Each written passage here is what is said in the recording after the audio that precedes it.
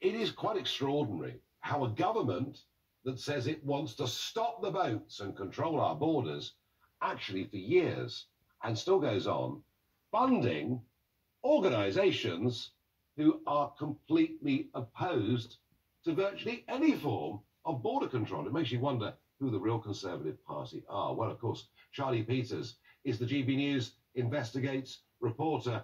Charlie, tell us about this ludicrous state of affairs. We have a new update to the story now. So the Telegraph broke yesterday that the government was funding to the tune of £1.36 million the Paul Hamlin Foundation, a left-wing pressure group that was pushing out views that the government's migration system was systematically racist.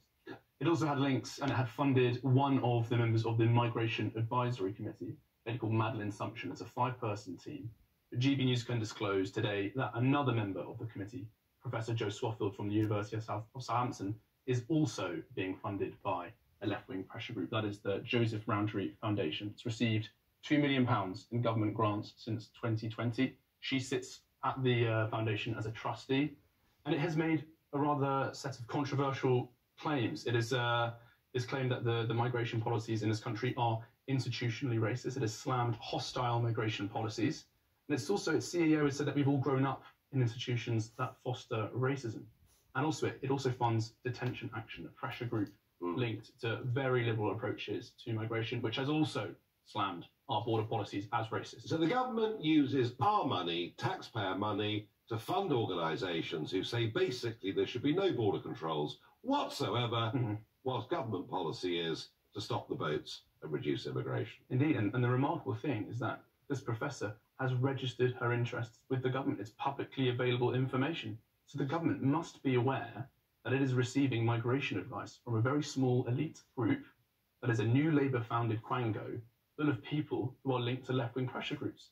So they can say one thing on their migration policy, but the advice they choose to receive and the people they choose to support say completely the opposite. I wonder whether the ministers ever get told this stuff.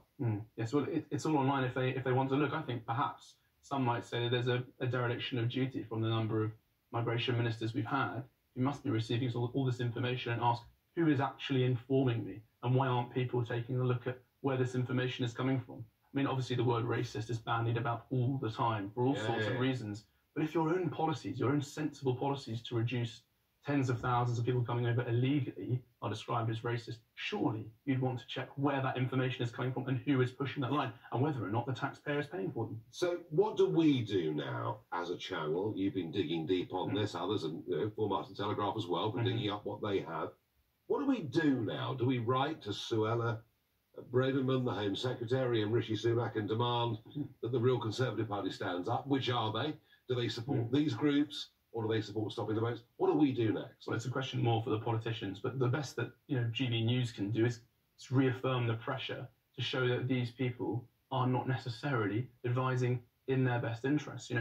Joe Swaffield, this professor, very openly lists this register. It's not hidden or secret information. It's just rarely disclosed because I don't think there's a particular level of focus or investigation in this space. And it also comes in the context, of course, last year, Conservative Way Forward, a pressure group, finding that hundreds of millions of pounds was being spent by taxpayers on equality, diversity and inclusion measures, which the government regularly rails against. So ministers saying one thing, but taxpayers' cash going in the opposite direction. Absolutely, Joe.